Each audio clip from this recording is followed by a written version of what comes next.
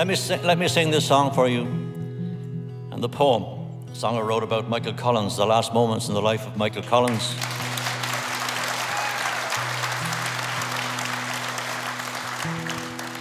Simply called Michael, and a poem called Béal na Bláth, where he fell on the 22nd of August in the year 1922. The curlew stood silent and unseen in the long damp grass, and he looked down on the roadside below him that wound its way through Béal na Bláth. And he heard the young men shouting and cursing, running backwards and forwards, dodging and weaving and ducking the bullets that rained down on them from the hillside opposite. Just as quickly as it started, the firing stopped and a terrible silence hung over the valley. A lone figure lay on the roadside in the drizzling August rain, dressed in green greatcoat, leggings and brown hobnail boots that would never set the sparks flying from the kitchen flagstones as he danced his way through a half set. A hurried, whispered act of contrition, and the firing breaks out again. The curlew takes to flight, and as he flies out over the empty, sad fields of West Cork,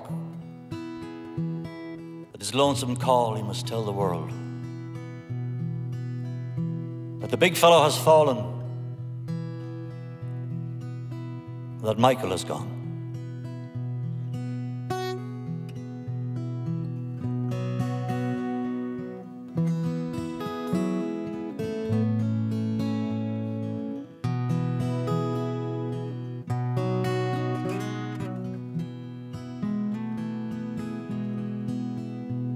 On a far-off August day, cold young men in ambush lay on a roadside by a hill where flowers grow.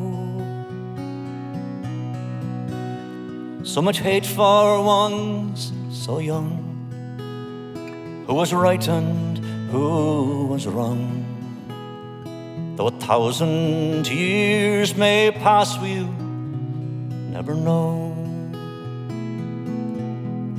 Candles dripping blood, they place beside your shoulders. Rosary beads like teardrops on your fingers. Friends and comrades standing by, in their grief they wonder why Michael, in their hour of need, you had to go. And when evening twilight came, gently fell the autumn rain. Oh, but you lay still and silent on the ground as we hung our heads in prayer, and our sorrow and despair we wondered, was it friend or foe who shot you down? Candles dripping blood, they place beside your shoulders. Rosary beads like teardrops on your fingers.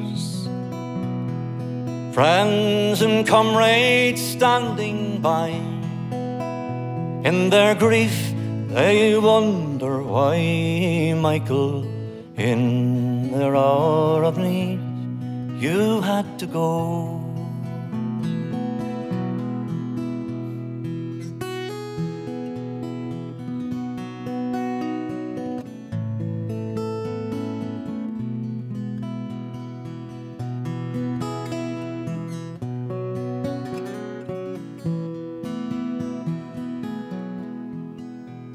How the flame that you held high when you called out to the sky to end this senseless killing and this shame